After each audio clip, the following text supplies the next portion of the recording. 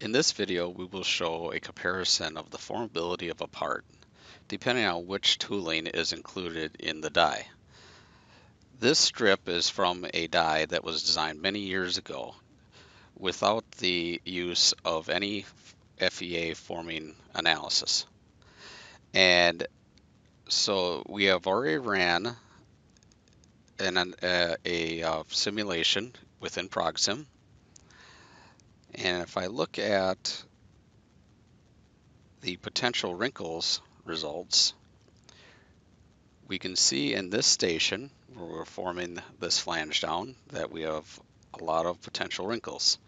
And if I take and run the simulation,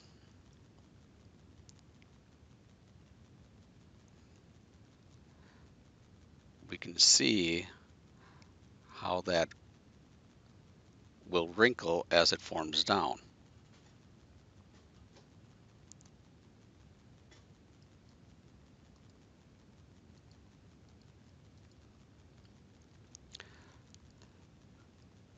If I look at the tooling on the lower half, you can see we only have included the die, and if I include the upper tooling, up here we have only the form.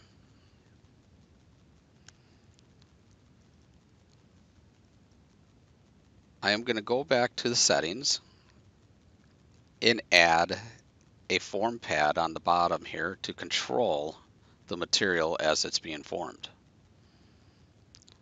So I'm going to add a lower pad element.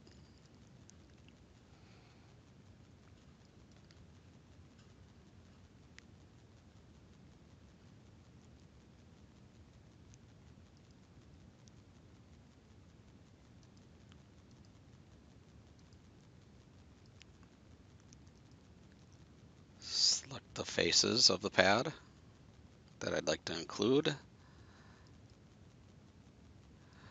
Set the initial force for that pad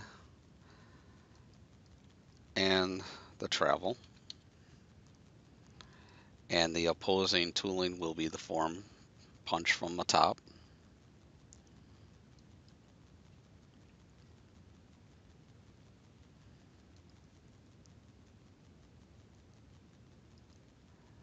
We can see that is now included in our elements, our tooling elements list. And now I will go to computation and compute this.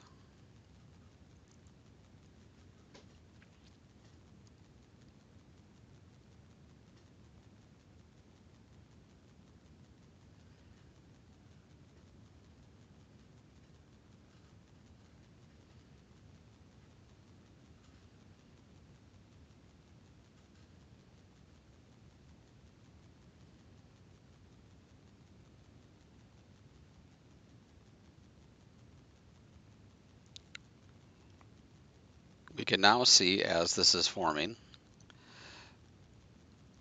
that the material is being controlled and is not wrinkling as it's being formed down because of the pad that was added on the lower.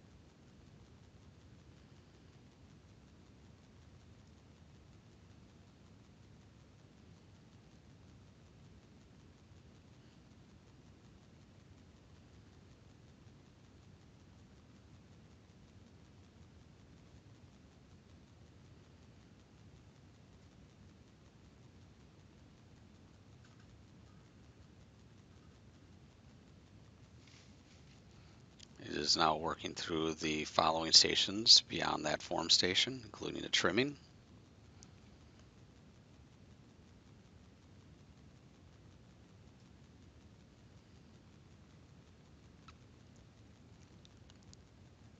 And here's the completed forming analysis.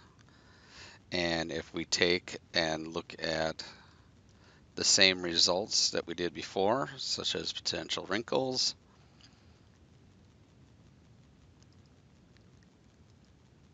and then we can progress through that forming stage again.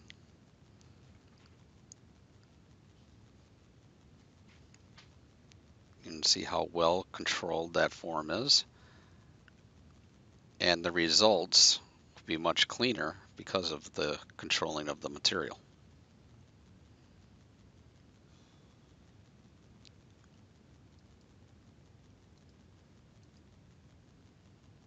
You can see how much smoother that is along the bottom edge. And if I show, we do have since this was a tool that was actually designed and built, we have real world results that we can show right here between how the tool produced the part without the pad and then with the pad added later. And of course, that would have cost a lot of time and money to add that pad afterwards. Here we can see what had happened before we even designed the tool and avoid mistakes like that.